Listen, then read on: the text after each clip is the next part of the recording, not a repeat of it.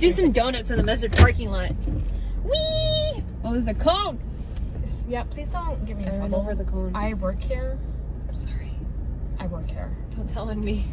They have cameras. The Trying random to, like, damage basketball this hoop place. in the parking lot. This is such a masjid staple. There's no basketball lines. It's just a hoop in the parking lot. MashaAllah. MashaAllah. Why do Muslims like basketball? That's what it's like. At the mosque? Basketball at the masjid. That's what's up.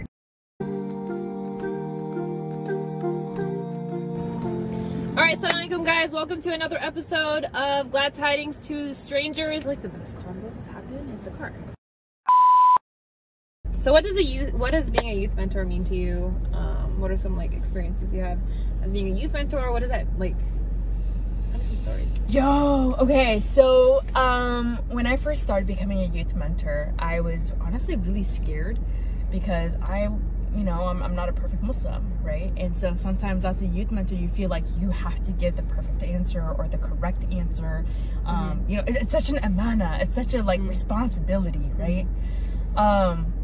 And something crazy though is that I feel like when I became a youth mentor, it ended up taking care of me more, I feel like, than the actual youth, right?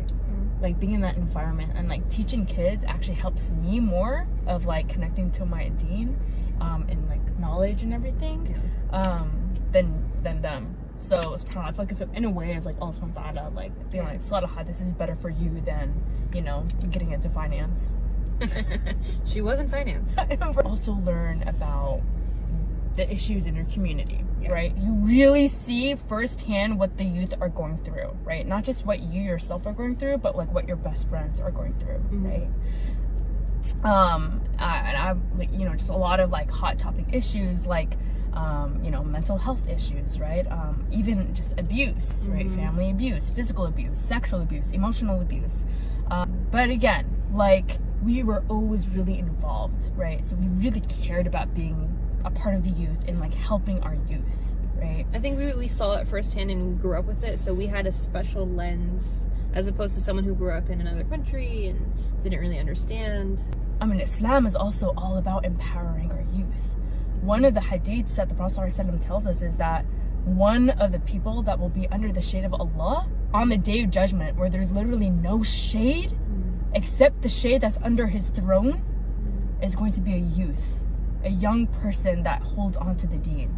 And I think that was like one of the other things that just really pushed us, right? Like we want to be that youth under his shade. I mean, Allah accepts from us and make us that youth from the shade, and you guys too. Because you have issues with the masjid, forget about those issues. Just go to pray. Just pray and leave. You don't have to like socialize with people. I mean, it's good too, but like, let's say you have there's some toxic people in their masjid. Just go to pray. Don't say I'm leaving the masjid completely. That masjid is your space. Yeah. Where are we? Tying this into even hijab.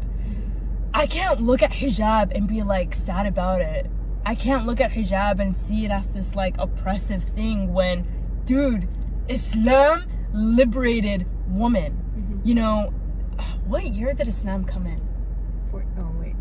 After Jesus? 600 BC? Was it 600? I thought it was like, hold on, 340. It's 1400 right now, and the current BC year is 2000, so like 600 BC after Jesus. Basically, no, not BC, AC. ACDC. CE. Oh my god, no, what is it? After Christ. AC. Google it. Google it. Google it. Okay, Google it. 1400 years ago, around. Basically, 1400 years ago, Islam came, right, and liberated women. Islam came and told men, right, that women have the right to keep their legacy, right, to keep their last name, right. They have the right to not be, you know, to still have ties with her families, right. Women are not property, they're not objects, right? Like Islam liberates women from that perception.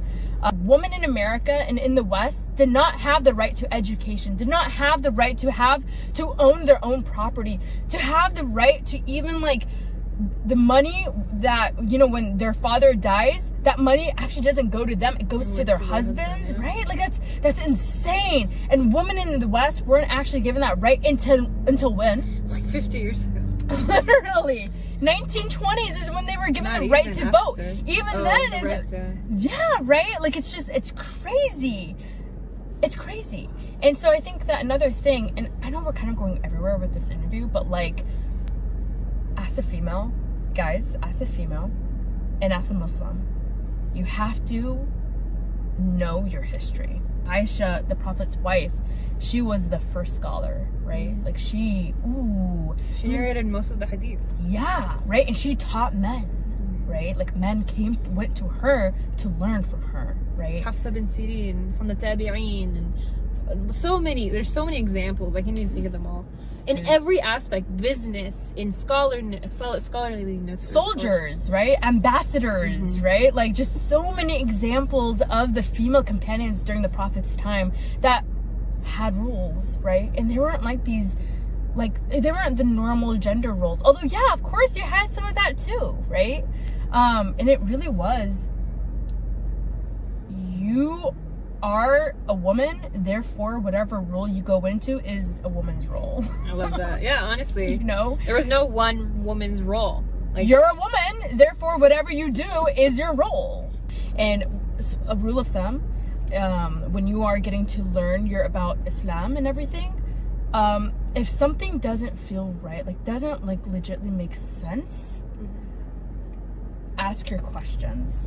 Yeah. Like, don't hold on to it. Don't hold on to it. If something doesn't give you peace, then find that peace, because there is a reason why maybe it won't make sense and you need that further clarification. You may think you know what it means. Like there were times where I'm like, stuff like a translation in the Quran and the translation was kind of off. But wallahi, for years I actually sat with something and it didn't sit right.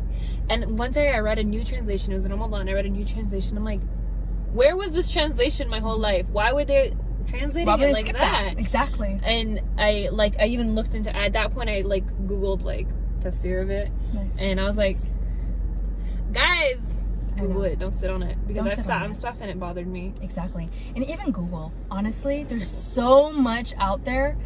In order to really get your answers or your questions answered, go to a sheikh, go to a sheikha, right? Like really get that, like have them sit down with you and like really actually, you know, give you the answer that. And if you don't know who to ask, I go ahead and shoot me a message and I'll find your resources for you. I love doing that. It makes me feel good. It makes me feel good knowing that I can help somebody. So don't feel shy. Shoot me a DM if you have a question. I'll send you to the right source if you don't know who to ask. You got me to say I quoted 2 Chainz in my intro. I'm proud. Are you serious? Yeah, dude, that's my song. I know. That's my song. You make me like love that song because it's like it resonates. But the chorus is great. However, it was the chorus. So anytime that song would pop up, it would always be the chorus that I would think about. And it really just goes like, I'm different. Yeah, I'm different. It was just all about being proud that you're different, right? And especially right now, today, in modern day society, no one's different, or no one wants to be different, right? Like everyone's trying to be like Stepford Wives of like the Kardashians, right? Like literally like carbon copies, right? Instagram, right? You really see this on Insta, like everyone gets their lips done, everyone gets their like jaws chiseled. I mean, even the Muslim community is not like you know, exception. Oh heck no!